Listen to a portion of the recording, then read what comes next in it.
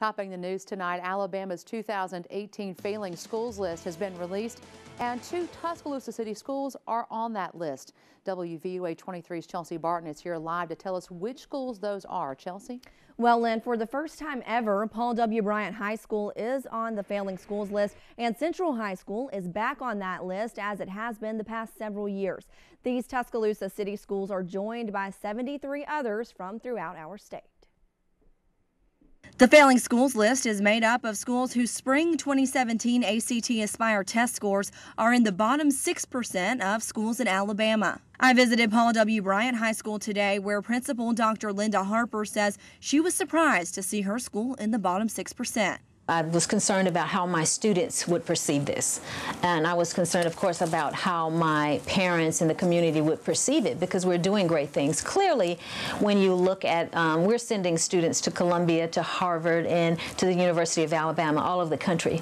And so clearly, this is not a school that's can be labeled or indicative of failure. Paul W. Bryant High School students I spoke with tell me they know their school is not a failure. Everybody's not a good test taker. You can excel in class, around your community. When I was a sophomore, I took the Aspire test. It doesn't relate to the ACT at all.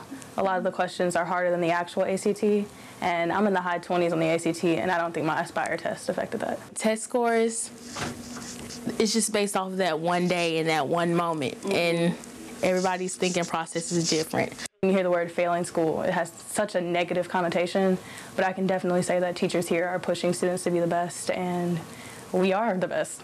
Tuscaloosa City School Superintendent Dr. Mike Daria understands this testing is a source of accountability, but does not think it's always an accurate reflection of the schools themselves, the students' learning, or their growth.